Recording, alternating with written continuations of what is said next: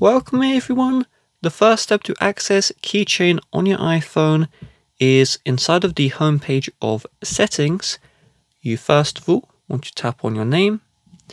If you don't see your name, you will need to tap on the iCloud option, which is found slightly down the settings. You then need to tap on iCloud, and from here you're going to find iCloud Keychain or passwords and Keychain. If you don't see this, tap on show all and then passcode and Keychain, and you just want to make sure this is on or sync this iPhone is on.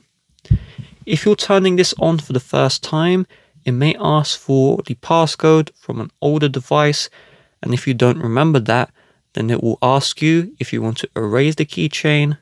So you do need to remember the old passcode from your old devices if you want the sync to work.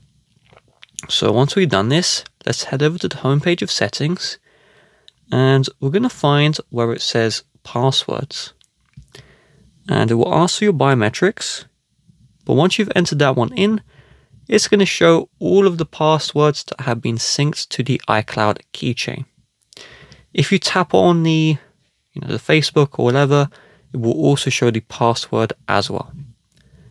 If we tap on the password options, you can turn on autofill.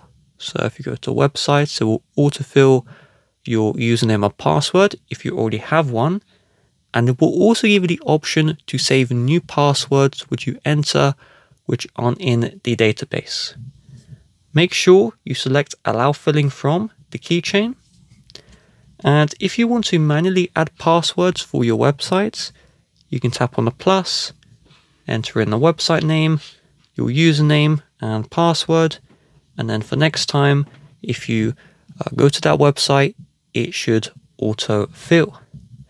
With that being said, if you would like to help support the channel, please do check the description.